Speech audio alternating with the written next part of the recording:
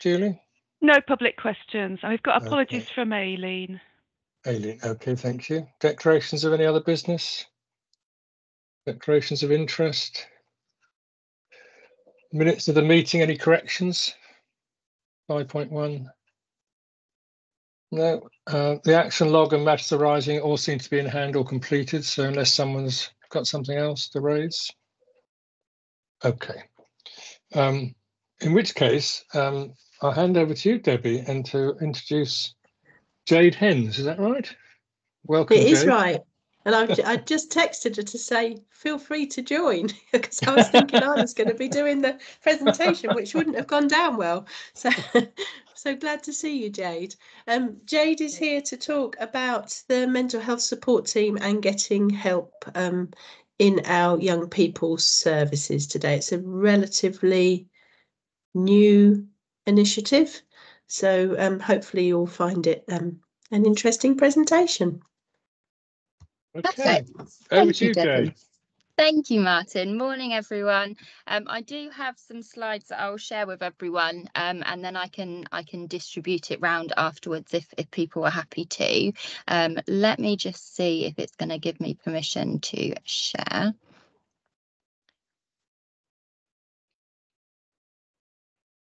And we can see that. Perfect. Yeah. Good. Hopefully it's all working. Perfect. So my name is Jade Hens. I am the CAMHS team lead for the Getting Help and Mental Health Support teams for Slough. So make up part of East Berkshire. So East Berkshire CAMHS team is Slough, Bracknell, and then Royal Borough of Windsor and Maidenhead, which Ascot also sit within. So although we call them RBWM, you may also see them as WAM, W-A-M. So we're just going to be talking about a patient journey that we had within our MHST or mental health support team. There are obviously quite a lot of acronyms in the NHS, so if I say any that you're unfamiliar with, please do butt in and I can clarify that for you. So if you're not familiar with the Thrive model, this details the 5 needs-based groupings for children, young people and families. So our service, as you can see by the lovely big green arrow, sits within the Getting Help quadrant, and this is sort of early intervention, mild to moderate presentations, and our aim really is to get the sort of the children, young person or family into that yellow thriving section. The Getting More Help is our CAMHS specialist team, so if they're not appropriate for our Getting Help service, the early intervention services, then it would be stepped up to Getting More Help, and that's where you'll find the anxiety disorder treatment team, rapid response, and also like specialist community teams as well. So I have 3 teams that sit within my remit. I have 2 mental health support teams, or MHSTs as I call them, and then 1 Getting Help team. So the threshold and interventions for all of my teams are the same, but the mental health support teams are school-based, so they deliver their interventions predominantly in the school, unless that sort of child or family request otherwise. And then my Getting Help team is community-based, so they work out of our base at Furtree House at Upton Hospital, and they would see people that would be referred from, say, like GPs, places of worship, the local authority, etc. Whereas MHST, it would be school referrals. So this is just a little bit of a structure of our team. As you can see, we do have a little bit of vacancy, so that's why there are stars next to them. They're either waiting for recruitment to sort of recruit them, but this is what we would look like if we're fully staffed. So we have education mental health practitioners who are our clinicians, or we call them EMPs for short. We obviously have team administrators, senior mental health practitioners, senior clinicians and supervisors, and then also senior EMPs. And then just about our Getting Help team. So we have children wellbeing practitioners. So again, the qualification is the same as the EMPs. It's just that the EMPs would do an extra module about working in schools and that whole school approach. But the interventions and the thresholds are exactly the same, essentially.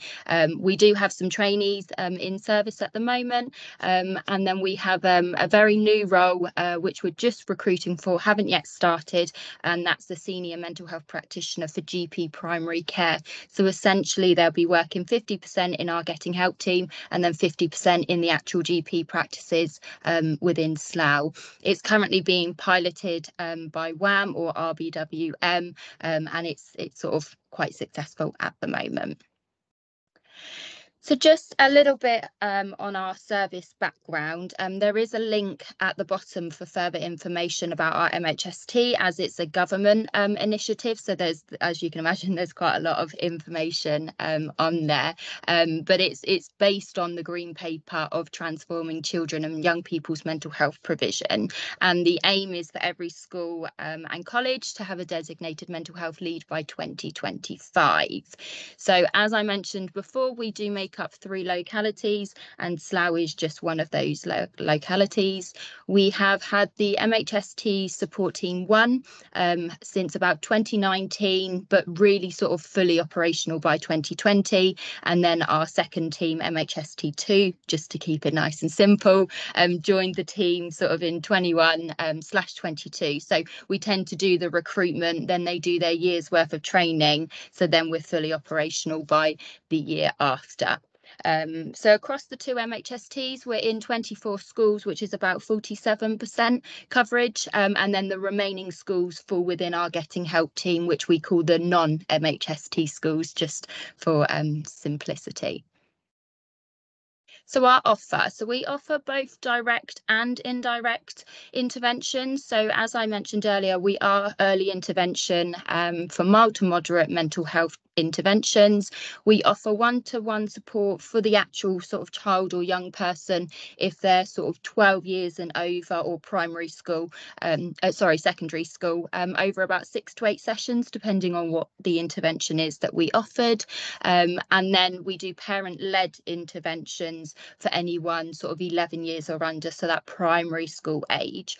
The reason why we do that is sometimes, you know, they're not going to necessarily have that emotional maturity. So working with a 5-year-old could be very, very difficult with the interventions that we offer. So we tend to work with the parent, because the parent knows the child best, would know their triggers, would know their behaviours, would know how that they would react, which is why we do the parent-led interventions as well.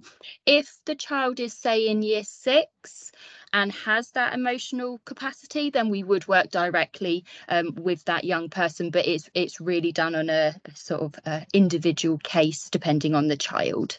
And then we can do small group sessions where we feel it's appropriate.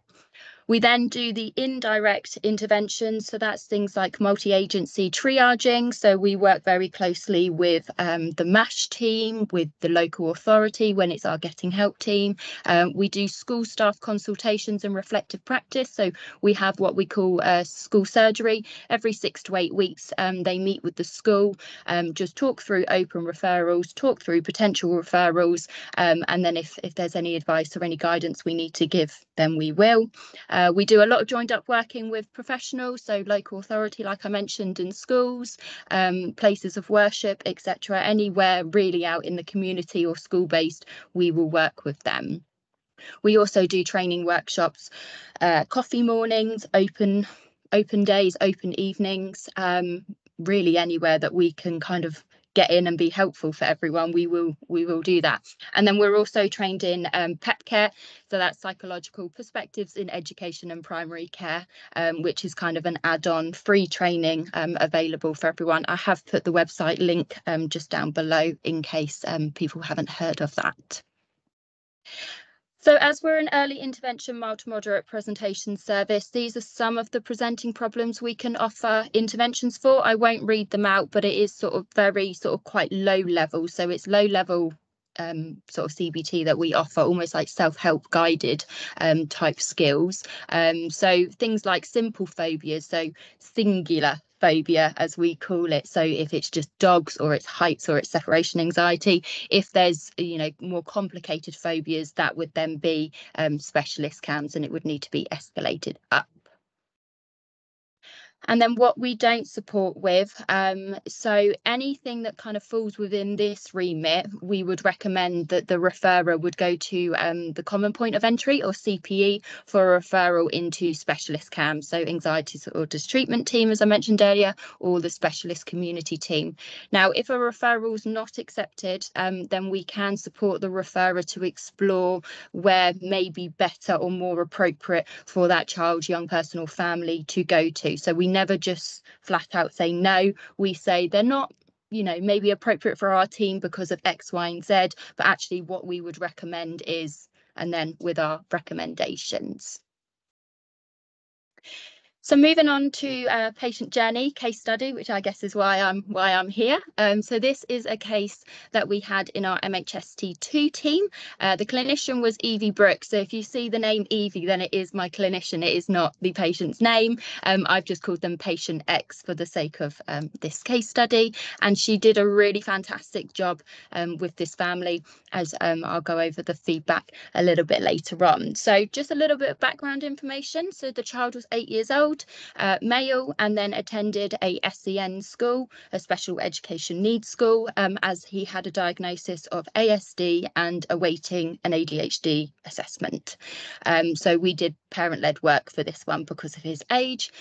So the reason for referral was concerns around sort of food avoidance, fears of sitting down or being dirty, social worries about appearance, particularly whilst eating. And then other information that we were given at the time was that the parent was quite apprehensive about the child attending the initial assessment, and then any further sessions, just because he'd never engaged with the service before. That sort of lack of trust in professionals was really quite high and quite anxiety provoking for him. So, because the child had a diagnosis of ASD and pending ADHD assessment, and with mum's concerns that he may not engage, it was necessary to put in sort of reasonable adjustments to try and make the assessment as successful and as engaging as possible. Otherwise, we may not have been able to offer that support, because if we can't do the assessment, then we can't then follow through on what would be the most appropriate intervention for the family. So we had a Pokemon style assessment to try and increase that engagement. So he was very, very into Pokemon, and Evie actually has some Pokemon Converses that she wore. So just as a way of just trying to be a bit more relatable to that little boy, and he did really enjoy the shoes. And Pokemon cards were provided by mum, secretly exchanged to Evie, so then he thought that Evie was handing him over the cards, and just a way of just building that trust and building that relationship, because it meant that he then went away thinking, oh god, look, I've got someone who loves Pokemon just as much as me. And Evie does, she does actually really like Pokemon, so this was all completely true, all completely relatable for him. So the first assessment did go ahead. The clinical room, unfortunately, was too hot and too small for him to be able to cope. So they did have to reschedule. But then she made sure that for the rescheduled assessment, that she sourced a different room and just made sure that it accommodated sort of more space and had, less temperature concerns, shall we say. I don't know if you've ever been to Fir Tree House, but it can be quite warm there in the clinical rooms. So after the assessment, the intervention identified would be a parent-led intervention because of his age, which is called Helping Your Child with Fears and Worries, or HYC as we call it. And this provides the parents with sort of an understanding of their child's anxiety and how maybe sometimes the parent's anxiety can also be influenced in this. So they were sort of focusing on those anxious behaviours around eating and drinking, particularly in front of other people, and with attending school, not eating and drinking is obviously quite a difficult thing. So the Helping Your Child looks at increasing independence, allowing children to build that confidence, and just through learning how to cope with everything, those strategies, and being able to sort of sit with that anxiety and actually work through it. So parents are taught to be curious, gather anxious expectations from their children, as opposed to sort of providing closed off reassurance or sort of, accidentally sort of almost squashing it, as it were. So at each step, parents are encouraged to reflect on their child's learning, and they're taught to encourage and problem solve against any barriers with their child. So this is very sort of collaborative. So although Evie was doing the parental intervention with the parent would then go away and take what they've learned from Evie to then apply and work with the child. So the outcome. So in total, Evie did actually manage to complete a psychoeducation session with X, which is a real surprise to us, and it just goes to show the impact that assessment had, that he was actually willing to have a session with her. So the psychoeducation session was around food, around eating and drinking, and just that sort of that appearance to other people. And then Evie completed 4 one-hour sessions, 2 30-minute phone calls, and 1 1-hour review with the parent themselves. So as a result, the positive impact was really, really significant. Family are now confident in going out together, doing things, and they've even planned a holiday because he now will eat and drink in front of other people. School obviously reported huge improvements and good behaviour in school. Will now sit in some situation and has been able to go on school trips, which is really, really amazing, because he was really missing out on a lot of things from having this anxiety. Attendance at school has improved. He's attending on time and limited sort of anxiety most days, so he's able to kind of cope in school now, which is just amazing. Has snacks in lessons during the school day, and he no longer shares a bed with mum, which I'm sure mum is also very pleased about as well.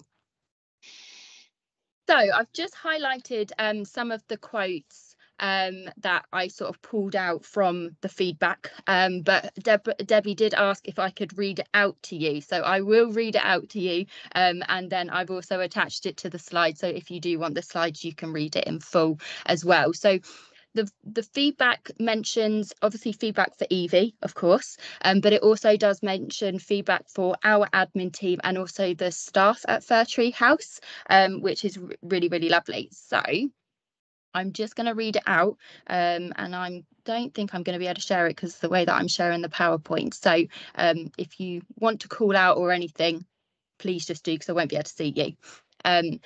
So it says, sorry it's taking me so long to get this to you. I just want to say a huge thank you for everything you and the CAMHS Getting Help East team for the help you have given me. You are the first team of people to make my son and myself not feel like a tick box. The first time I called your team, I was desperate, as you know. The person that answered my first call spoke to me like a human being and reassured me that someone from the team would be in contact as soon as possible. I felt validated, and that first call made such a difference. I wasn't on my own anymore. I wasn't going to have to fight to be listened to. My stress levels were lowering already. I was blown away a few days later with a phone call as promised from yourself. Once again, I was validated, felt like my problems had been listened to. Your calm voice and how you explained you and your team would come up with a plan. From that phone call, I just knew that I could talk to you on a level. I didn't feel intimidated or interrogated as I have in the past. We have had many phone calls like that and many emails. I didn't feel alone anymore.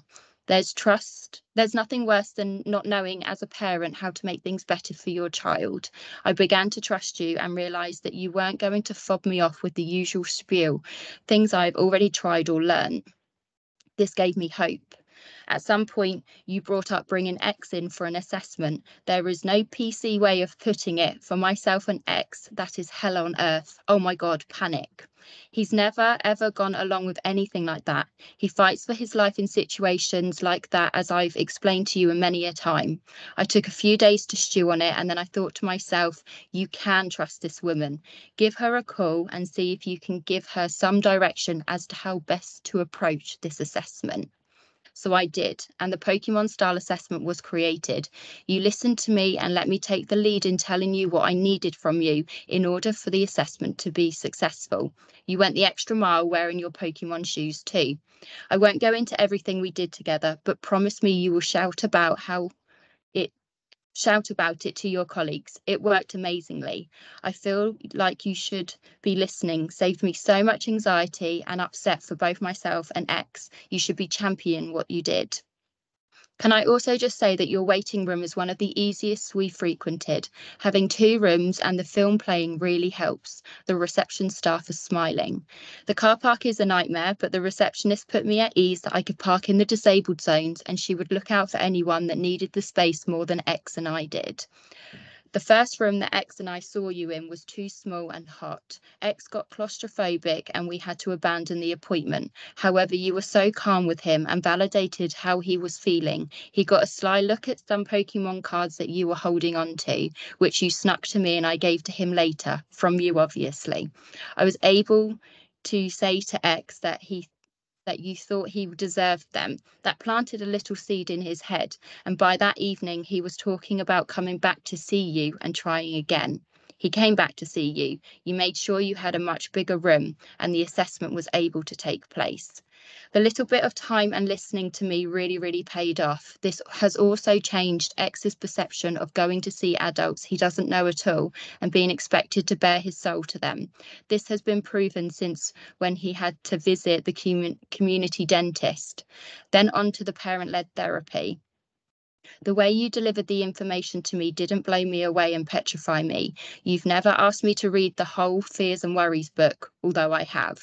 You gave me just enough homework. I've never felt overwhelmed. Small steps, making X realise he can do things, therefore giving him confidence. Once again, you talked to me on my level. I felt I could open up to you about my life experience. You taught me that these experiences could have a bearing on X. The way you did it, though, you never once made me feel like a bad mother.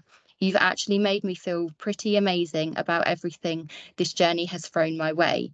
Anxiety breeds anxiety, and encouragement and independence breeds confidence. Please make the powers that be listen. The way you work and your approach things should be how all professionals do. You've made such a positive difference and completely changed my perception on the professionals. I will actually miss our sessions, but you've made me realise that I can do this and I'm good at it. Thank you. And that concludes everything. Jade, could you just unshare your screen and then we can... Yeah, absolutely. There we go. Jade, that's absolutely fantastic presentation and wonderful work, so reassuring. I'll open it for questions. I've got some, but I must hold them back until my colleagues have had a chance to speak to you. Alex. Jane, thanks. Wonderful to see the impact the team's having. I've just got a particular question around schools and their expectations of the mental health support in schools, and what's the feedback from schools to you and the team? Are there any gaps as far as they're concerned with where they get support? Do they understand the thresholds? Has there been any issues around managing expectations? Yeah, I think there was, I imagine there was quite a few teething problems in the beginning. So just for information, I've been in post since April last year, so coming up to a year. And I think that generally our feedback is amazing from schools. They really appreciate the work that we do. I mean, it doesn't cost them anything, so that's always handy for a school. But yes, our feedback generally is really good. We have a lot of demand for the schools that aren't in the provision. We get asked almost monthly when we're going to be taking on more schools, when we're able to. But because it's a government initiative, we are capped at the number on roll. So unless a school drops out, we can't really pick up another school until we're given another mental health support team. They come in waves, as they call them. So when the next wave comes in, if it's offered to East Berkshire, then obviously we may be able to take on more schools. But generally, yes, they're aware of our thresholds. We talk over things in those school surgeries that I mentioned. So if they're kind of not sure whether it's for us or maybe whether it's the specialist CAMS, that they can have that open conversation, and they don't necessarily have to wait the 6 to 8 weeks for the next one. They can contact their sort of the EMPs. So we have EMPs assigned, kind of designated to the school. So they have a designated person that they can reach out to. I think sometimes there can be a little bit of a gap, and I think everyone's probably aware that there is a slight gap between our service and specialist CAMHS, that sometimes they're a little bit too high for our threshold, but they're not high enough for specialists. That's where our sort of my band 7 senior clinicians sort of come into play, that if they're maybe a little bit too high for my band 5 clinicians, then they may be able to be seen by a band sort of 6 or 7. So there is a slight gap, I would say, but that's a CAMHS thing rather than anything to do with the schools. Okay. And so just a quick question, Martin, on the behaviour aspects that schools are often challenged with, that may not meet the threshold for your team, not CAMHS specialist work, but below that, or it may be excluded. And do you see any issues or frustrations in schools around where they can get support with behaviour? Yeah, so behaviour, we don't necessarily see unless there's a mental health presentation. So in the work that we do, there has to be some form of mental health need.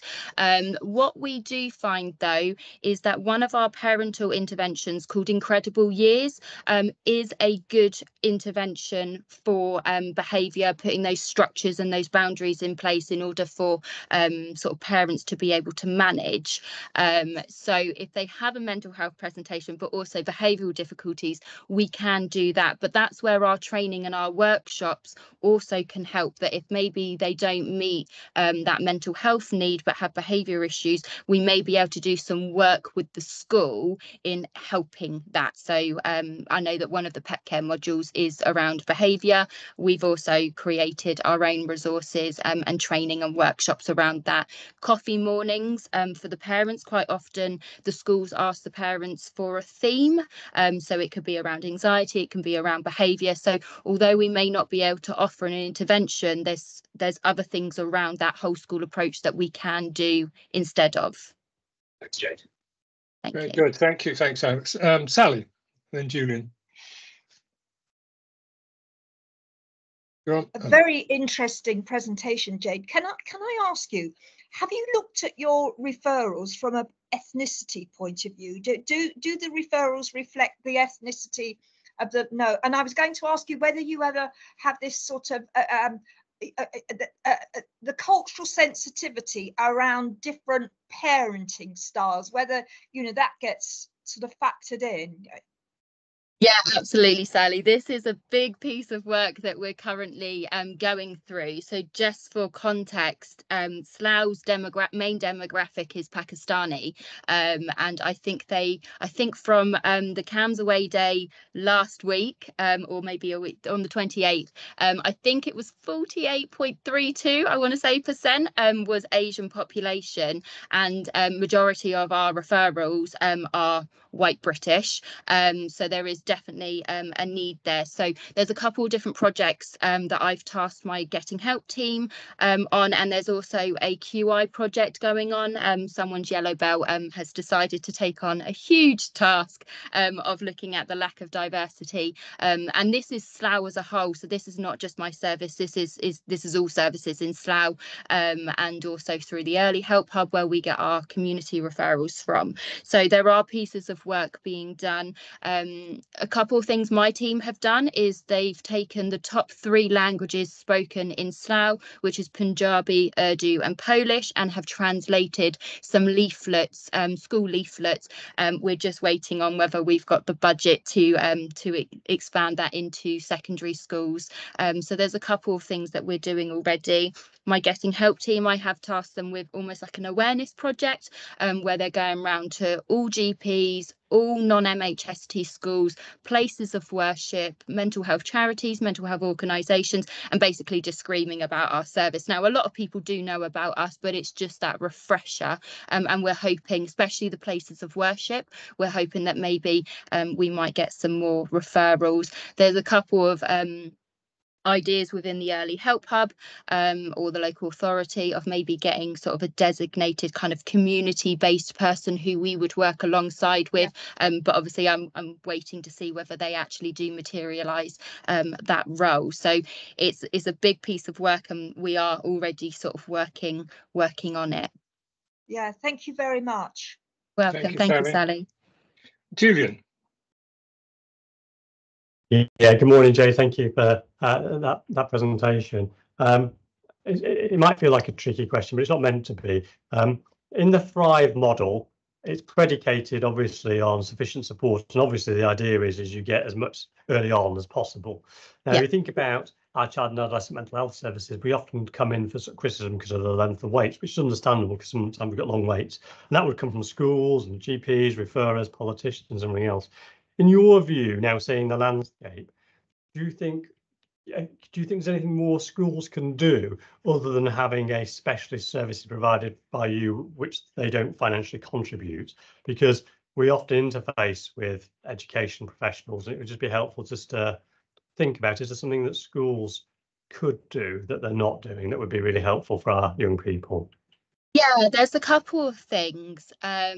Education psychologists in Slough seem to be second to none. A lot of schools have to sort of privately pay for an EP.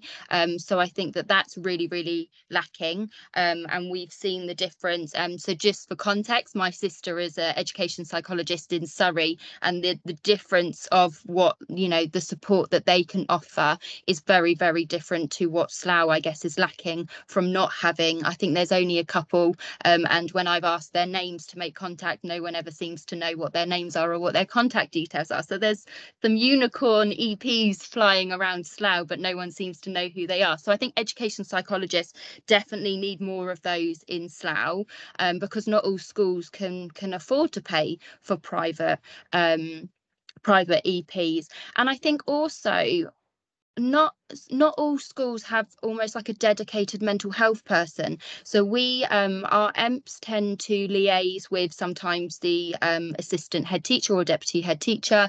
They might liaise with the head of schools. They might liaise with a SENCO or a safeguarding lead, but only a handful of schools actually have a dedicated mental health lead.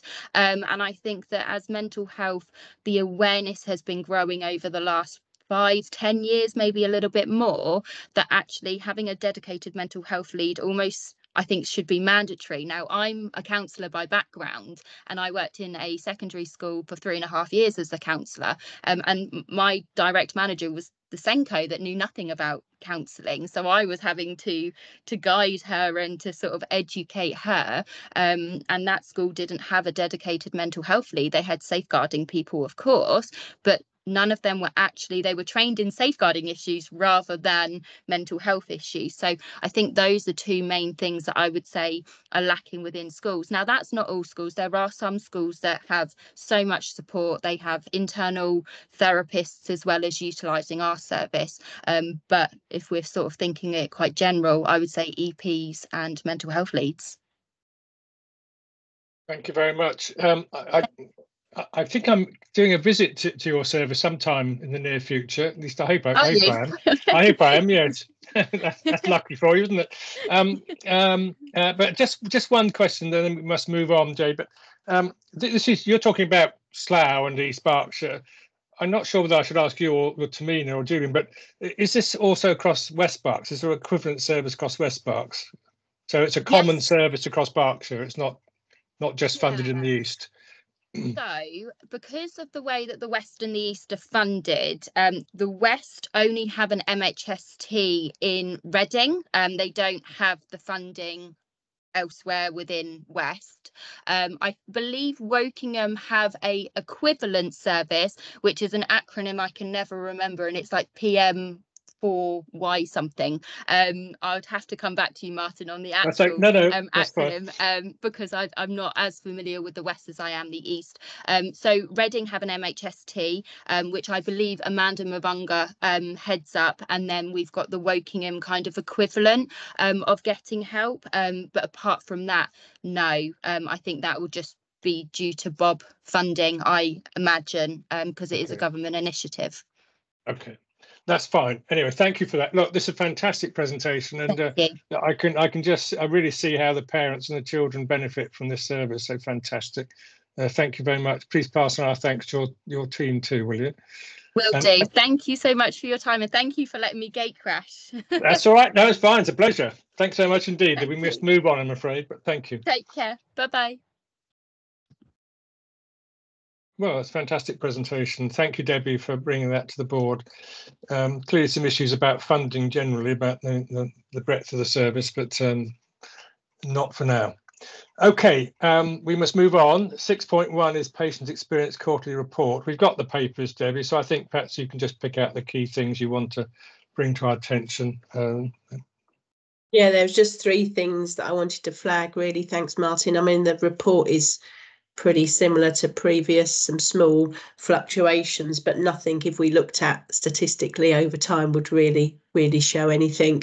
The 3 things I just wanted to flag is I did mention from the Q2 report when I presented it that we had seen quite a decrease in patients feeling listened to in East Mental Health Services. Although we were not able to triangulate that with anything, it didn't correspond with any narrative feedback or increased complaints or any other informal concerns, and that has gone back up to much more positive levels this quarter, which we've kept an eye on. So I will continue to keep an eye on it, but it looks like for whatever reason that was, it has reverted to its previous positivity, which was good to see.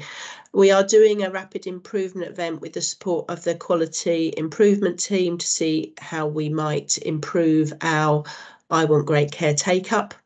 And that is happening in April, because despite having an increase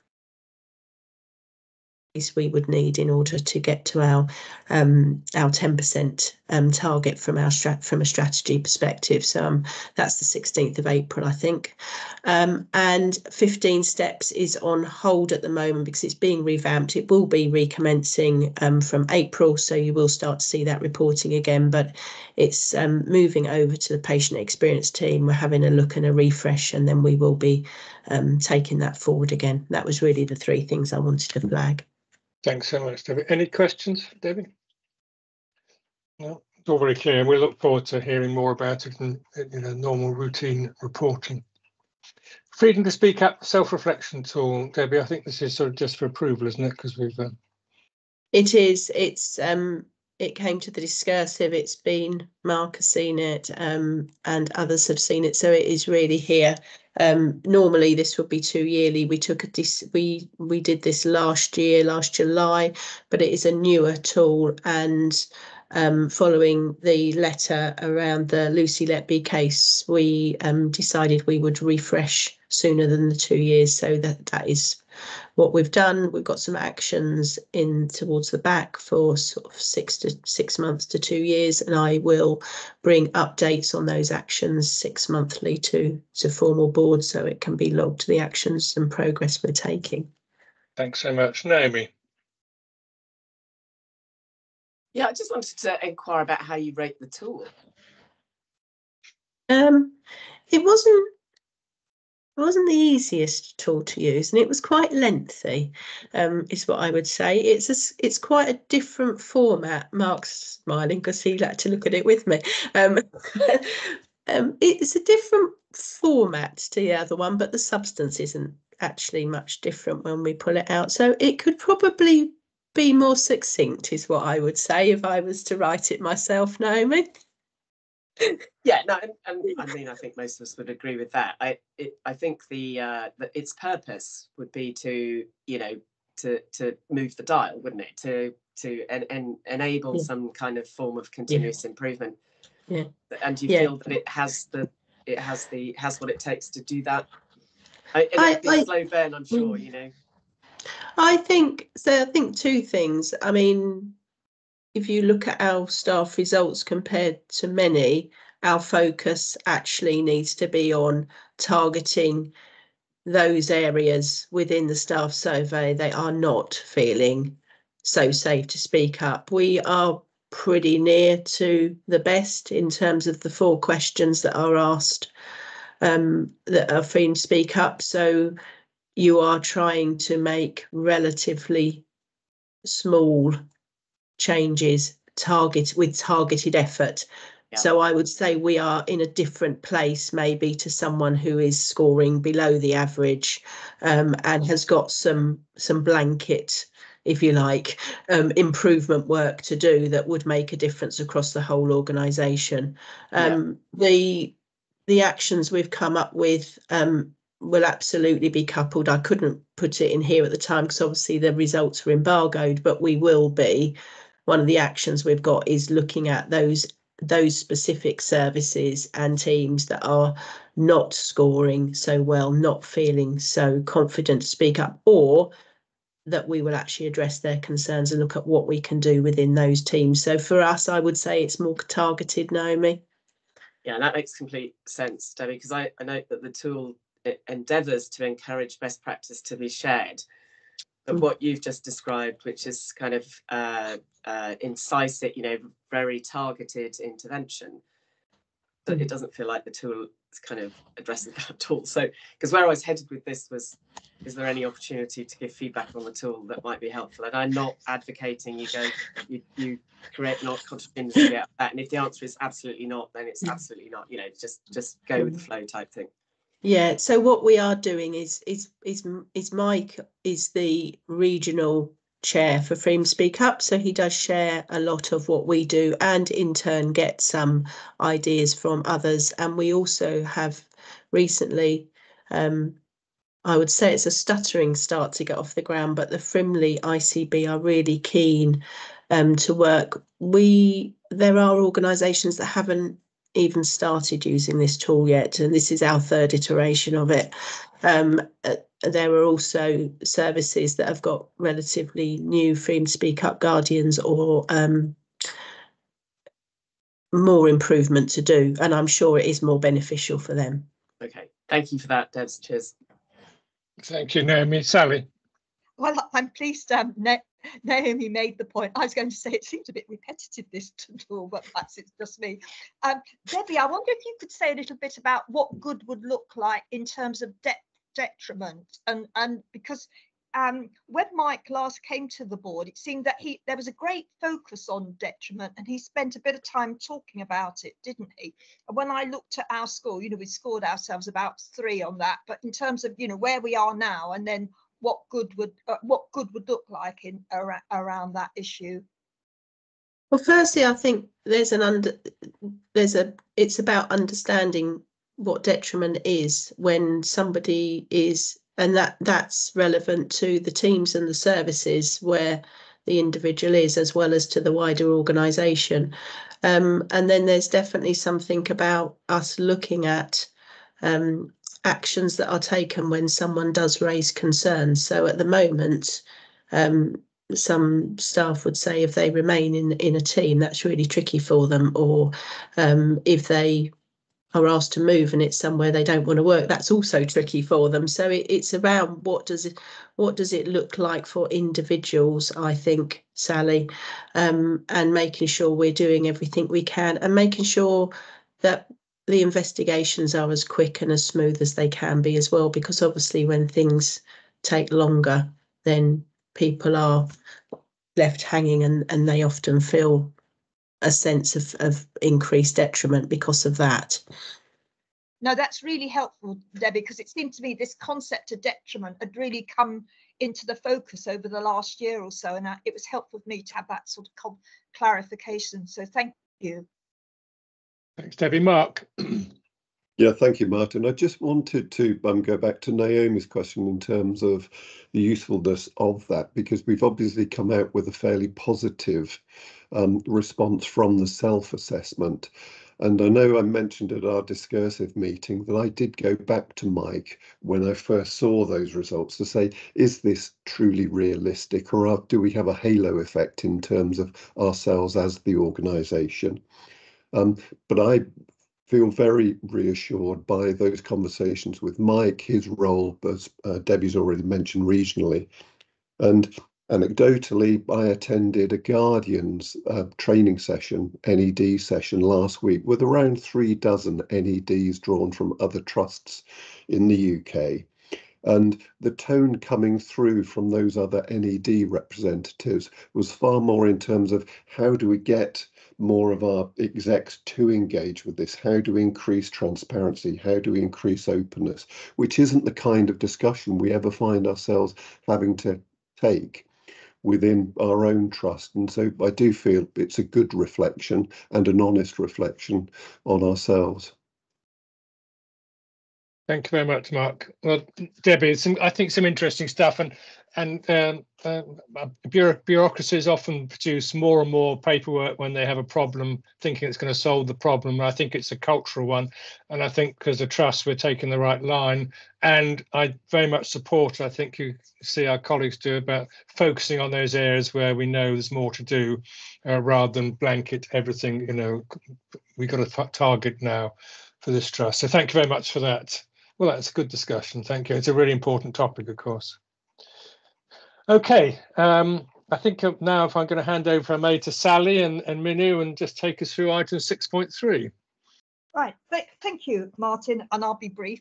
You can see from the minutes we had a presentation on reducing restrictive practices, which is clearly there's a national focus on that. And it was from the team at Prospect Park, and they've certainly done some very good work around there. We've had a threshold of 15%, and actually since August 23, we've been below that threshold. So that now there's a particular focus on long-term seclusions and physical restraints. And I think one of the important things actually, well, for me around that presentation is it's very much data-driven. I won't say too much about the quality concerns because we'll talk about that in the in-committee session, but you can see there that perinatal health has come onto the quality concerns register, and that's around the sort of mismatch between staff vacancies and high demand, and also in early intervention in psychosis. And I'm sure Tamina might want to say something about this in committee, but that's really as a result of benchmarking ourselves against a national audit. And there's a feeling that it's a bit of a fragmented service, and there were problems with low staffing. So that's going to be brought into the one team approach. Campion has come off, but it's clearly because of the nature of the sort of closed environment and the high vulnerability of the patients with learning disabilities. It's always in a sort of line of sight. The other presentation, or the other item that I should bring to the board's attention, was the discussion on the sexual safety of NHS staff and patients. And when we get to the staff survey, we can see for the first time that there are 2 questions in there around staff's perception of sexual safety. And NHSE issued in June a charter which with the trust is beginning to benchmark itself against and doing some work around on that. And because of the concerns around this and the national focus on it, we're going to have an update on the at the next committee. The serious incident quarterly report, you can see there that from the beginning of January we transitioned to the new framework. So there's going to be more, and perhaps in Debbie might want to say a bit more about this, or Minu would want to say that, but because of that and the issues around the DATEX, has been implementation issues around that, quite challenging implementation issues in terms of staff navigating around the DATEX system, that we're beginning to see perhaps more small incidents or less serious incidents reported. But there's a focus on quality improvement and supporting families. I won't say anything around the mortality review or the safe staffing report, because I think Minu might want to say something around that. But other than that, I'm quite happy to take questions on the minutes. Any questions, comments for Sally? No, very clear, Sally, thank you. So I'm going to hand over to Minu. Thank you. Thanks, Sally, for the summary. Regarding the Learning from Deaths report, it's a fairly standard report. No deaths which are cause for concern from a governance point of view. This format of the report is probably the last one where we have the sort of a broader mortality process reported separately and the SIs reported separately, because from January we now have a combined system under PSERF whereby we review all debts under the same process. So next quarter report would probably look slightly different and try to bring everything together and more data and charts there, which are representative. So happy to take any questions on the Learning from Debts report from the board. Any questions? No, it's very clear. Thanks, Miriam. Thank you. Regarding the Guardian report, we can see that there has been what we would see as an unusual increase in number of reported extra time that the juniors have spent working beyond their designated shifts. And we've explored that further. There are a number of factors we need to consider, one of which is, of course, the juniors feeling generally under pressure broadly about work, and of course the impact of industrial action, the 10th round, which is just completed. But when we explore the individual areas, there's a mix of one particular ward where the juniors stayed over 10, 15, 20 minutes extra to complete some patient work which they were involved in, but preferred not to hand over to the next junior who was coming on. But in a sense, because reporting under the Guardian reporting mechanisms is a neutral act, they sort of agreed that they should report it. So we don't see this as the working pattern of juniors having changed or anything, but with the juniors being more willing to report any additional time that they spend, even time traveling back from their education session in Oxford, which is almost certainly going to breach the time because the education session covers the full allocated shift. So those are the various factors. We've discussed these with the juniors. They're going to be carrying on with more prompt reporting and discussion with their consultants and supervisors. Thank you very much. Any comments? No, in which case, thank you, Minu. Thank you, Sally. That's very clear. Executive report. I think Julian, we just have questions for Julian. Any questions? Item 7. No. Okay, in which case, let's get on to something I'm sure we all want to hear about, the staff survey results. Martin. So we've got Jane and Steph Wokes with us. Big thank you to Steph for putting together the report. The staff survey results of 2023 were published last Thursday. Came off embargo. Really pleasing to see another strong set of results for us, and particularly supported by an increase in response rate, increasing the validity comfort we can take. This is a really representative group view of perspectives of our staff. We can benchmark against others, but I think there are some facts here I just want to highlight in terms of top of our class in terms of staff engagement for the 4th year running. Staff seeing this is a great place to work, again, top of our sector. And for the first time in a few years now, the organisation reporting that it sees care of our patients as a top priority. And I think those two areas are directly linked to our ambition around the vision to be a great place to get care, a great place to give care. So very encouraging. I point towards the vision rather than benchmarking against others. So that's where we need to be thinking about. Obviously, within those top results, there's a number of staff that don't feel that view. We can see in the report that Jane will take us through. There are areas of focus that remain for us, different perspectives, of course. So I will stop there and ask Jane just to take us through a bit of context and detail. Okay, thank you very much. Welcome, Jane. Thank you. And I think Steph is going to show the slides. And for those of you who don't know Steph, Steph is our engagement lead in the trust and looks after all of the collation of the staff survey results for us, and she has prepared the presentation today. So any sort of detailed questions, Steph's always able to answer all the detail for you. Just to pop you into some context of this, on the national call last week, it was became clear that we have got a data quality issue on a couple of questions. For us, it's a minor data quality issue, but it does mean that some of our data is being held back until they can finalise the actual results.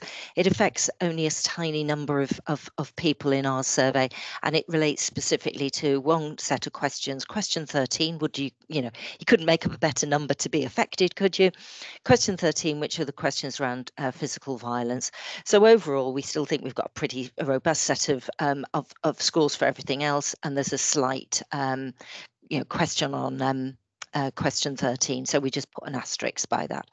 Again, to put this into context in terms of the national picture, so the national team seemed really pleased with the staff survey results last year.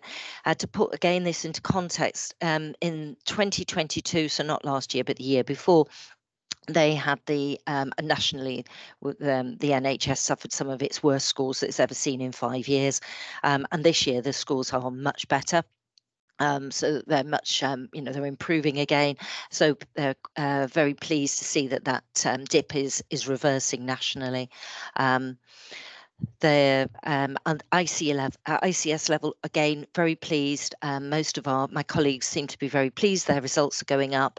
The exception seems to be in the ICBs, which, as you may expect, are going through a difficult time at the moment with restructuring. So not unexpected that they did see dips in their scores. But that's just to set some context before we go into our slides. So yeah, if we could go to the first slide then, please. Where we talk about response rate. Really excited to get, a 67% response rate. A lot of people taking the time to say what it's like to work here and well above average, and, continuing a trend that we're seeing of more people responding. A really big thanks to operational colleagues, I think, who've done a lot to try and encourage people to complete the survey and created time for people to complete the survey. If we go to the next slide, please. Our overall engagement score is 7.45. So, we're sort of, slightly up, and it will round up this year to 7.5. So definitely, looking at, best in class scores for us again, which we're really pleased to see. As I say, against the national average, that's increasing as well. So good to see that we're following that trend. If we go to the next one. This again talks about how our engagement score is calculated. I will also remind people that as soon as you start moving into engagement scores which are around 7.5, that's a world-class score for engagement. It's really quite hard for organisations to get much above, a 7.5 score. So, we've done really well. When you take into account all of those factors that will create that overall engagement score, there's a lot of people having to say quite a lot of really good things about the organisation. So, the staff motivation, the advocacy and involvement is really good. And I know Debbie will want me to say this. We'll talk about it as well later on. But we are top of class in terms of recommending the organisation as a place to work, which is good to know. So if we go to the next slide. Our staff survey results, we always compare against the People Promise. That's the NHS People Promise. That's in line with how national like to present the scores. And again, it gives a nice way of showing some of the themes of what we are dealing with on a day-to-day basis. So if we look at all of our different themes here, again, we're top of class, as I say, for staff engagement, and a number of our scores are statistically improved. We've got statistically significant improvements in the scores. I won't take you through all the detail. I'm sure you can ask questions at the end. Next one, please. And then top scoring questions. Again, we've got a couple of the questions there just to show you what our top scorers are. And actually, we've actually got some of the top scores in class as well. So recommending the organisation as a place to work, as we said, and the team feeling it has a set of shared objectives. And that shared objectives, I'm sure, is coming back from the plan on a page approach, where we cascade all of our objectives through the organisation. Good to see a really big increase in work-life balance, because we've done quite a bit of work trying to focus on work-life balance, particularly because we know one of the main reasons that people leave the organisation is often because their inability to balance home and work life. I hope that actually one of the things that we've done differently this year is we do have a email address now. So if people want flexible working and they want some support in trying to help organise that, there is a central email, and our people partners will work with line managers and staff to try and make flexible working arrangements for them, either within their service or in another service if it can't be done at their local level. Can we go to the next one, please? We had a huge amount of significant improvements this year. Again, I'm not going to go through each and every one of them, but 28 of our questions showed a statistically significant improvement compared to last year.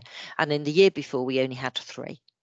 So again, what we're seeing here is a much more positive response from the organisation. And again, it's mirroring what's going on nationally, but 28 significantly increased scores is really important to see. So we're pleased with that. If we can go to the next one, again won't go through every single one of those, but it gives you a feel for where we're moving in the right direction with a number of things, and particularly some of the ones which worry us, such as people coming to work when they don't feel well enough, having resources to do the job properly, that type of thing. Okay, if we move to the next one. We did have some declines. Sadly, in generally a sea of good information, there are a couple of things that we've got to look at. Time always passes quickly when I'm working has gone down. It's a strange question. I'm never quite convinced that we really know what we get from that question, but just to be aware of that. Strong attachment to the team has gone down slightly, and that's an interesting one, because we do know that team support continues to be a driver of high engagement, and the more that people feel supported by a team, part of a team, strongly attached to a team, that will drive high engagement. So that is something that we need to keep an eye on, and we need to work on in that space. And then again, one that I know we're going, Debbie and I have been talking about as part of the safety culture work, is that people feel confident that we would address concerns about unsafe clinical practice. I don't know whether that is a reflection of what happened with the Lucy Letby, or whether that is something deeper within our own organisation, but again, that's something we need to really take seriously this year. If we go to the next slide. So these are our workforce race equality standard slides, so they show where we are. We are seeing more positive trends. Still not where we want to be, but we are seeing improvements for our ethnically diverse colleagues across all indicators, and our scores remain better than average. I think the phrase is, are we measuring the mediocre against, the even more mediocre sometimes? But the work that we're doing around anti-racism is really to look at tackling some of these areas here and the underlying issues here. So that's that still remains a critically important piece of work if we're going to be able to shift any of these scores significantly over time for our ethnically diverse colleagues. Because there are results here that, whilst they're improving, are still nowhere near where we would want them to be. If we go to the next one, and this is the same on the Workforce Disability Equality Standard, again national standard that we report against. Again, we're seeing some mainly positive trends. One that has declined, one that's not really changed. Still scoring better than average in 7 of the 9. But as with ethnicity, inequalities do remain. And again, it means that we continue to have to focus in this area. So there's some things that we've got to continue to look at in here. So if we go to The next one, sexual orientation. So the report indicates that colleagues who identify as gay, lesbian or bisexual have a poorer experience compared to those who are heterosexual or straight. Again, not acceptable, not something we want to see, that differentiation. So again, has to we keep looking at this, keep monitoring on this, keep reminding this, the organisation of our support. Still, the investment that we put behind our Pride network, for example. So we move to the next one. And for the first time, we've actually reported on sexual safety this year. Some of you might be aware that there's been an article came out this morning in one of our local newspapers reporting on the results of sexual safety, having seen the staff survey.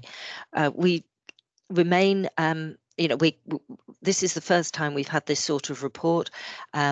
Sexual safety is a real area of focus for the NHS at the moment. As you know, we're working on our sexual safety charter. We wanted zero tolerance approach to any inappropriate or harmful sexual behaviours. We aren't at best of class in this area. We are below average, but we're not at best of class. But even best of class is still not appropriate.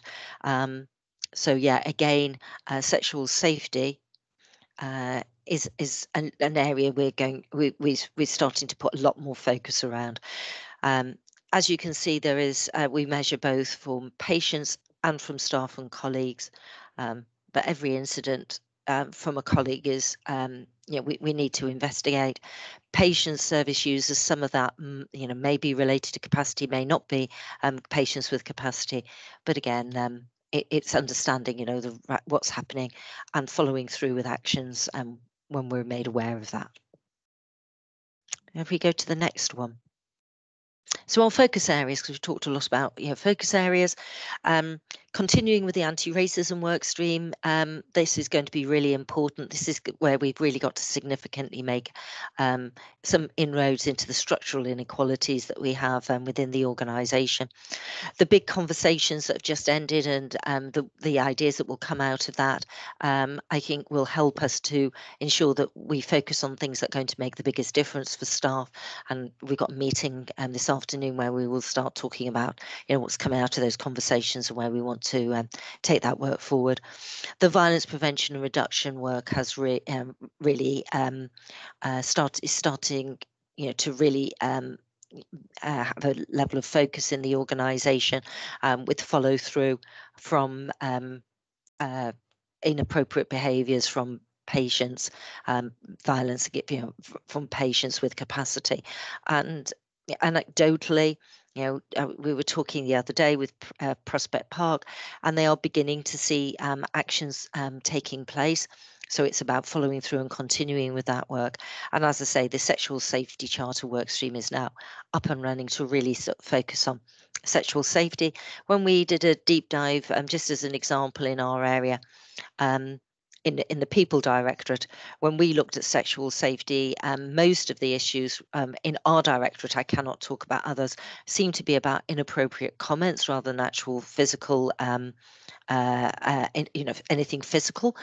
But that still does not mean that that's acceptable and should be tolerated. So we've got to, really work on that. And then we recognise really with such high scores that actually we need to really focus in on those areas where we're getting reports of poorer staff experience. So working with divisions to target those teams, those service areas that need the most support and help to try and increase staff engagement. So discussions starting to take place with support from people partners, with divisional management teams, looking at their results and discussing where they really want to focus their efforts, discussing the next steps and creating the action plans for them. And I think one more slide, wasn't there? And that's so next steps in terms of what's happening. The results have been shared from Julian. There's an all-staff briefing on the 21st of March. We've shared the information with our staff networks and our unions, and we will be supporting them with next steps and actions. We're We will also be taking this presentation out to trust leaders and managers for a discussion at Trust Leaders and Managers Forum. And thank you to Steph, who's going to be presenting that because I'm away on leave. And the most important action really is for leaders and managers to review the results with their teams and to look at what actions they can take to improve experiences locally. But top level results are all live on Nexus along with this presentation. And there are other slides and prompts that we can use to create for individual conversations within teams. I'll pause there and then leave it for questions. Thank you very much. Can you answer? Oh, that's right. Thank you. Well, obviously some very, very pleasing results, and I know a lot of hard work's gone in across the trust to get there, and also clarity about where we need to focus to address some of those ones where we're not quite where we want to be. All right, any questions for colleagues? Comments? Mark? Yeah, first of all, it almost goes without saying congratulations to all of the executive team. I think it's very easy almost to gloss over what a fantastic set of results this is, because it continues a long trend, but well done, Julian, and all the executive and the leadership. You have to be commended. Just picking up the piece, Jane, where you talked about focusing actions on the areas where the biggest difference can be made. I would certainly endorse that. But the thought crossed my mind, could some thought be given to what we as non-executive members could do to support that, whether it's in terms of our board to the floor meetings, whether it's visits, 15 steps, whatever. If there are things that we could be doing to support that, I think that we'd be keen, rather than just simply be observers to what is going on there, to feel that we are part of it, rather than just simply sitting on the sidelines with it. Yeah, thank you. And that's certainly an offer that we could take back, because, as you say, even sometimes just getting some attention from some of the non-exec directors might be helpful, or just getting a different individual in to hear what's happening can make a big difference to some areas. But Steph, we can take that away as an offer for the divisions, can't we? Thank you. Thank you, Mark. Sally. Thank you for that presentation, and I'll echo what Mark said. It's a very, very impressive set of outcomes. Can I just ask a couple of questions? One is around the governance around the action plans, because obviously you said that local areas are going to develop action plans, and where you get the oversight of those action plans and how it sort of comes back. And the second one is a sort of it's more of a micro question in terms of the sexual safety results. When I looked at those, they were against sort of the charts were nationally, looking at us against what was best and worst nationally. Does it make a difference if you look at mental health trusts? And I know Debbie's going to come in and say actually it can happen in all different areas, but my sense is that you get more incidents within mental health trusts, because some of the patients can be very ill at times and disinhibited. Does that make a difference, or is that a figment of my imagination? And Debbie's about to tell me it's a figment of my imagination. Debbie, did you want to come in? Were you putting your hand up to come in there? So from a patient perspective, that may well be true. From a staff perspective, that isn't. Right. And some of the bigger national, things that have hit national press around staff are actually acute trusts rather than mental health trusts. So in part possibly some validation to that, but certainly not in total, Sally. And actually when I've looked at our responses in detail around sexual safety, it's not all the mental health services by any stretch that are reporting patient-related sexual harassment. Community nursing flagged, and a number of others. So people going into patients' own homes. So I think it would be wrong to assume that just because we're a mental health trust, we are going to see more. No, that's really helpful for me, to contextualise those results. Mm. Thank you very much. Just to add to that, on the national call, there was some real concern about behaviours, particularly in theatres. Interesting. Yeah. Okay, Naomi.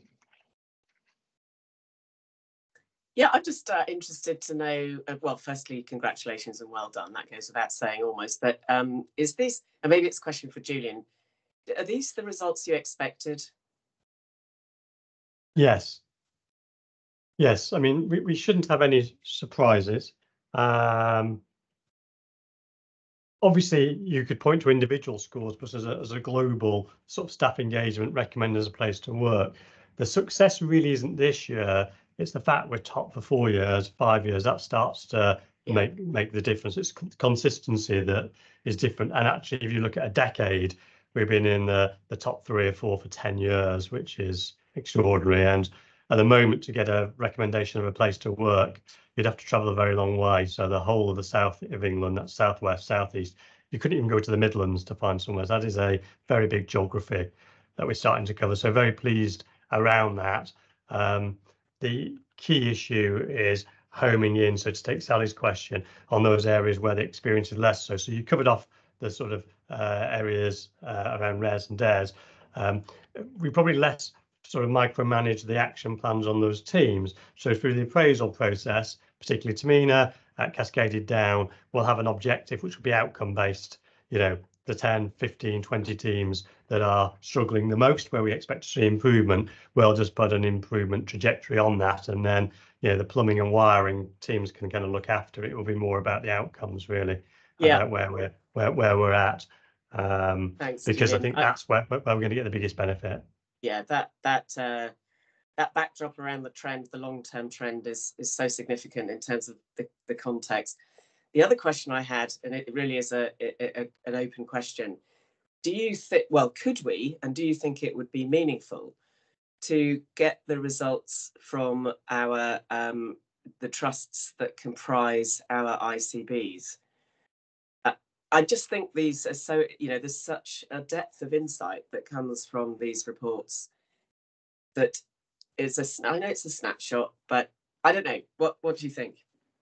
Yes, and Jane and her colleagues will do that, so we can sort of we'll bring that back to the next board or the one after, where you can just see. So against, obviously, what that is against the national sort of benchmark, those trusts that we are currently you know, working in system with, we will do that very easily. In fact, there's already some work done. But obviously we don't want to overload you with all of that information. The kind of national benchmark is quite helpful. Yeah, we can easily do that. That's fine, Julian, and I'm not in the least bit advocating that, you know, this would be a matter for you operationally if you had the data in front of you. So what? You know, not necessarily something for the boards to pay attention to unless you felt it was the right thing to do. Thank you.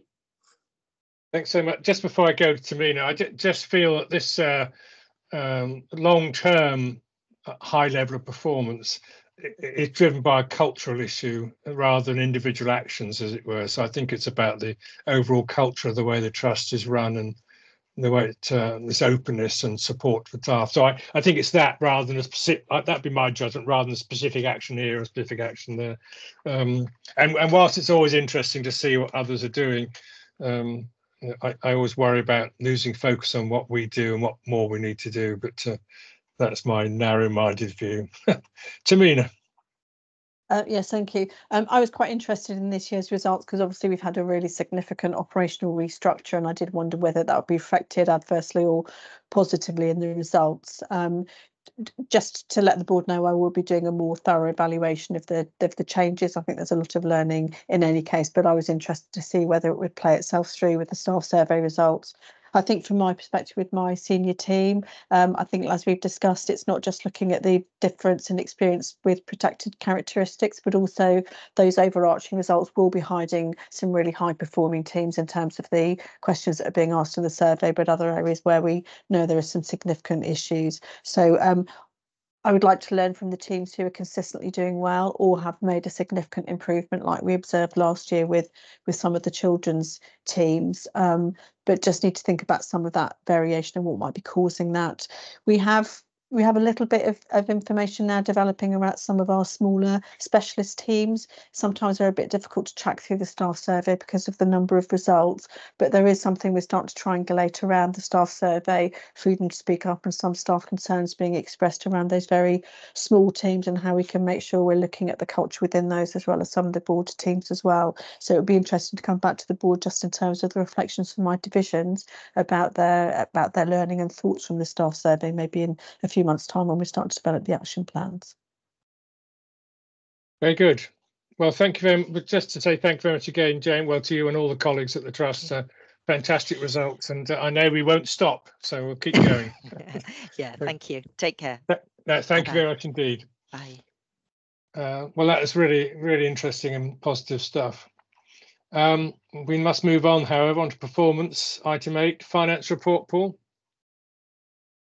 Thanks, Martin. So I guess in context of a challenging national position and challenging financial position within our local systems, we continue to perform well financially and still look like we're on track to deliver ahead of our forecast for the financial year. So the numbers for January, our year-to-date surplus moved to 2.1 million, which is 1.9 million better than planned. Further 700,000 surplus reported in the month. In terms of just some key elements around our income and funding, obviously I think we previously reported we've got additional 600,000 of income coming from NHSE in regard of initial settlement around industrial action costs. We've also agreed a position with Bob around elective recovery activity and associated funding, which means we've recognised a further 1.2 million of income in the month. There has been some additional funding issued nationally around deficit support and further industrial action funding, but given the position of providers within Bob, we're not going to take any of those allocations, and they're going to be focused on the organisations that are in deficit or have incurred significant costs in relation to industrial action. So I don't see any of that coming into us or moving forecast before the end of the year. In terms of areas of risk that we previously reported, certainly in terms of our out of area placements, the numbers have come down over the past 2 months, which is really encouraging. So that kind of de-risks our forecast position. We're averaging about 25 beds in January, which was down from the 40 that we were running at kind of October time. Probably 40% of those relate to PICU capacity, which we know we struggle with. And then we've obviously got the 6 beds that we've closed at PPH on our kind of transition to moving to right sizing the wards. So taking those 2 into account, we've probably got about another 10 beds outside of that we're that are out of area beds at the moment, which we're covering off. Probably worth noting just where we're at with our workforce numbers at the moment. You'll see that including temporary staffing, our numbers are broadly now at where we expected to be in terms of plan. So we're going to have to closely monitor those workforce numbers for the remainder of the year, especially heading into next financial year in terms of the assumptions we've made around run rate and starting establishments for next year. Increases in substantive numbers this month of about 56, but also we've seen temporary staffing still remain quite high. So we're doing a targeted piece of work around looking at where the hotspots are in terms of temporary staffing. I know certainly mental health inpatients is one area where we continue to see high usage, as well as having a high number of vacancies as well. So piece of work to carry out there. Agency spend still within the headline numbers that we're expected to do, so about 3.2% opposed to the target of 3.7. In terms of forecast, we've revised the forecast to a 3.8 million surplus for the end of this year. This is the 3.1 I think we discussed with the board previously, but we've also recognised some work that we're doing at the moment around asset valuations, which we expect to see a benefit from by the end of the year, and that's what's moving the forecast to 3.8 now. If I move on, capital, we're 1.6 behind where we expected to be, but expect to catch that up by the end of the year in terms of projects completing. And outside of our CDL numbers, the spend on PFIs related expenditure is going to be short by about 2.5 million this year, and that's entirely due to Place of Safety, which is now going to be delivered next year, and decarbonisation at West Berks, which will be delivered now in 25-26. Cash still healthy and still ahead of plan, 55 million in the bank for now. Happy to take any questions. Well, thanks so much. Any questions, any comments? It looks to me, Paul, as that you and your colleagues are doing a great job in managing a difficult situation. And you know, I think we haven't got to sort of be very insightful to realise that money is going to be very tight, irrespective of who's in government for the next few years. So I think we all in the NHS need to be looking at how we can deliver, you know, more, or at least the same for less, or more for the same. And that's going to be quite tricky judgments, I think, on some of these things, particularly when we know we're already sort of reasonably well, pretty good really in terms of the way we deliver.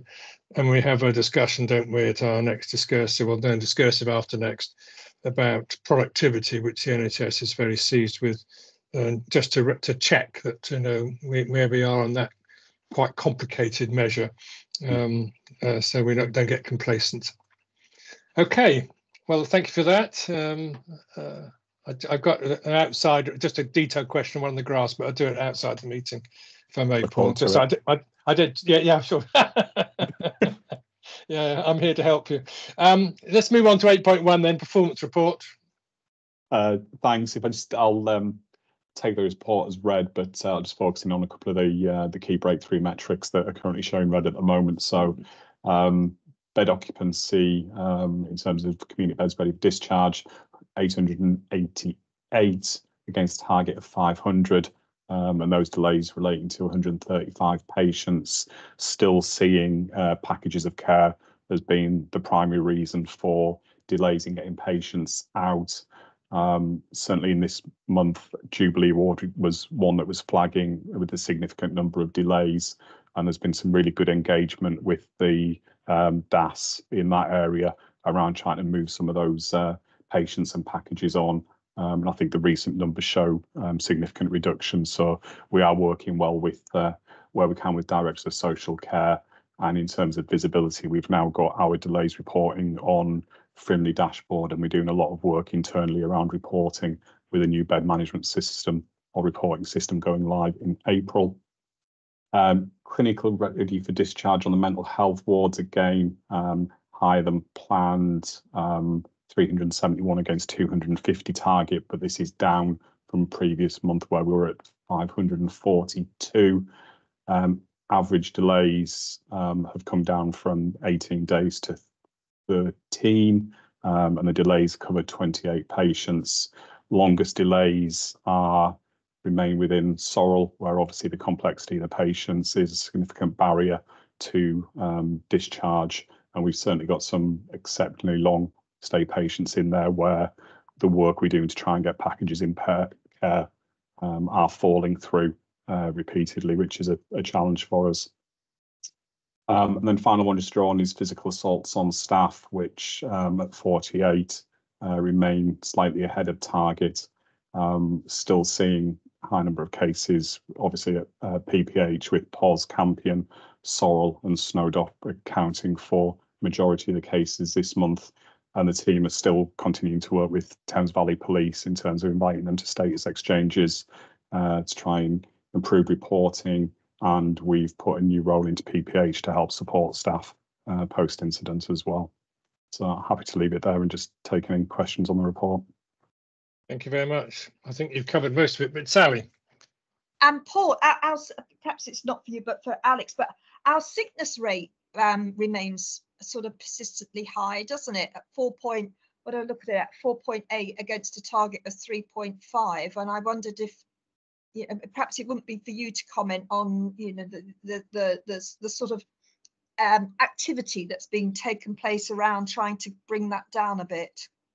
Yeah, so Or we're doing a check back over our trend, and a broad sense that we're not out of line with some seasonal sickness this time of the year, but there is a new ops director-led sickness work stream that we're going to get into to check around our processes for management, but also specifically around anxiety, depression and mental health related stress, which is a significant proportion of our sickness absence. And we've got everything in line and all of our resources aligned to that adequately. So I think those are two key focus areas for us. And Alex, is it around particular areas? You know, there's some areas where you get much more sickness, and whether they triangulate with other things. Like, we are trying. I haven't got that at my fingertips in terms of specifics, unless Tamina knows. I'll come in. Yeah. Thank you. So I think there's a number of things around because it's a percentage. Actually, if you have a small team, if one person's off sick for a significant period of time, that does massively throw off kilter what the overall percentage is. We've had a rapid improvement event which was really well attended to look at some of the drivers around sickness, but also specifically some of the countermeasures we could take to try and improve the management and the way in which we support staff who are sick. And that's one of 3 pieces of work. I'm really pleased that HR are working so positively with ops on sickness. There's some work on caseload, and there'll be work on recruitment as well. So a really important piece of work, rapid improvement event, where we brought a lot of data together to truly understand and unpick where some of the issues or challenges were, but also looking at some of those areas where they seem to be managing sickness well. So there is a significant amount of triangulation going on also about whether there are issues with particular demands and capacity issues. The pressure and the type of work that staff are undertaking as well does seem to have an impact as well. So it's probably worth, I'd be really happy to kind of bring some of that work back. So Claire Williams, I think, is the ops lead for this particular bit of work, working closely with HR. So it might be that we can come back and share some of the early findings and actions we might want to be taking to the board at some point, or maybe one of the committees, if that's more appropriate. Thank you. That's very helpful. Thank you, Sally. Tamina, did you have something else to say, or? No, I was just going to comment on that. That's all right. Thanks so much. Any other comments, questions? Okay. Well, just on that, Martin. I mean, I think that was a helpful update. Obviously, there's a. I mean, you can look at the graph. There is a seasonality to it. So, 6 months ago it was 1% lower, which no surprise in the summer. The best we've ever managed as an organisation, whether pre-COVID, post, is just around the 4% for the year. And the 3.5%, I think, is a helpful stretch target to see if those specific interventions can sort of make a difference. For trusts like ours, we're sort of about average, just below average in terms of our sickness rate at the moment, about where it's at, to give it sort of a sense. But obviously the 3.5% is because we don't want to be average. We want to build on the staff engagement and everything else, whilst at the same time, of course, there's been this horrible cold going around. We don't want people coming to work with horrible colds and everything else. And back in the day, 15 years ago, 10 years ago, that was commonplace. People would come with really stinking colds to work, and we've been much clearer post-COVID that those people are to stay away and not come to work, which I think is a good thing overall. So yeah, something to look at to see whether actually those interventions in maybe the stress, anxiety, sort of burnout stuff, we can make some inroads there and see that reduced. And again, perhaps have a look at our the impact of our MSK intervention as well, which again is a reasonable contributor. Right, thank you. Thank you very much. Thank you for that then, Paul. Naomi, Finance Investment Performance Committee, any comments you want to make? I can be super brief, Martin. The board's very, very much in the know, as it were, in terms of our financial position. I think the only thing I wanted to mention was that the committee had a brief conversation about productivity, actually. It was sort of framed in the context of the next financial plan, so the planning process for 24-25, but really recognising that in the near and longer term, the need for us to thoroughly understand what productivity and efficiency really means. And, as appropriate, the committee is keen to support the efforts of the board and the trust more generally to thoroughly understand that going forward start pulling the levers as and when we can. So that was that piece. And as I say, it was in the context of the planning process for this coming financial year, which is only, 3 weeks away, I think, Paul. And at that moment, back in January, the National Planning Guidance course was not readily available, and the board's aware of that. I don't know, Paul, is there an update? Are we going to be able to see something at the next FIP, which I think is 21st of March? You will, yes. And National Planning Guidance is apparently this week. It's going to be issued now that we've got through the budget. We're expecting it this week. Well, that's great. So I'll look forward to seeing something in FIP. And again, you know, the team has been priming the pump on developing our draft plan well ahead of the National Planning Guidance being delivered. So I've no doubt that we'll be in extremely good shape. And of course, it also sits within the ICB context and our knowledge and understanding that our 2 ICBs are in significant deficit going into the new planning cycle. Any questions? No, I just to reiterate, thank you, Naomi, just to reiterate that about productivity, I was at the NHS Chairs event with the NHS England board, and the finance director of NHS England was very, very strong on this issue of productivity and the view that the Treasury has. I think that you know, there's a lot more money gone into the NHS, and the output, is in the simplistic terms, has not gone up proportionally. Of course, when you unpick some of this, it gets very, very complicated as to and anyone who's done the detailed benchmarking of other organisations knows it's not always very easy to know whether you're more efficient or less efficient. But nevertheless, it's clearly a major issue, and we know that money is going to be constrained. So it does behove us to look, you know, at ourselves. I think, as Julian would say, take the wood out of our own eyes, just to make sure that there isn't more we can do in these difficult circumstances. But thank you for that. Okay.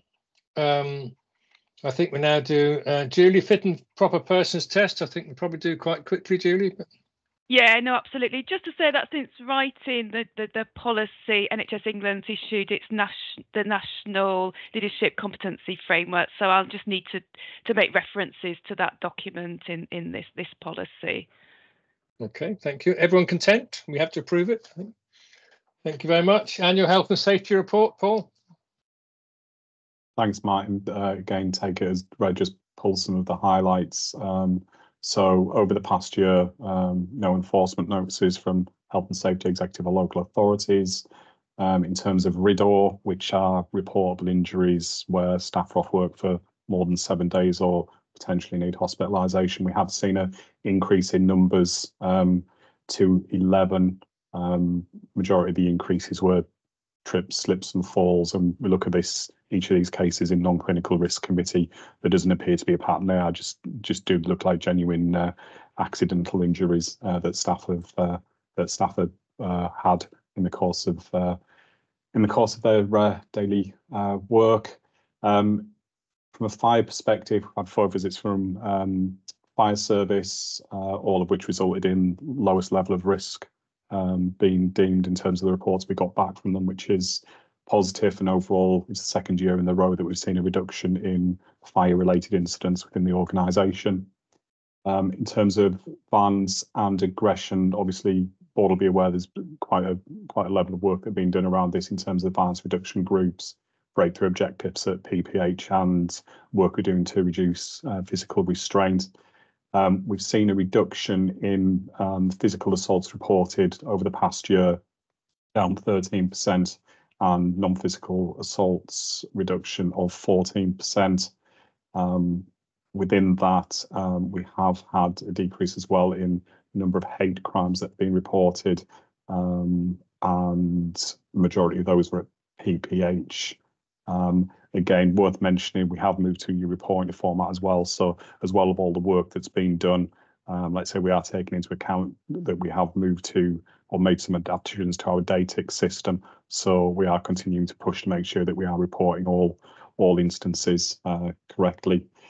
In terms of training, fire awareness training increased percentage over the course of the year. Same with health and safety training. So both up by 0.5%, 1% respectively, and we're still hitting our targets around manual handling and conflict resolution training. And I think just following up on Sally's point, sickness rates overall fell over the past year, and as mentioned, anxiety, sickness, depression, by far making up the highest proportion of lost work days. Happy to leave it there and answer any questions.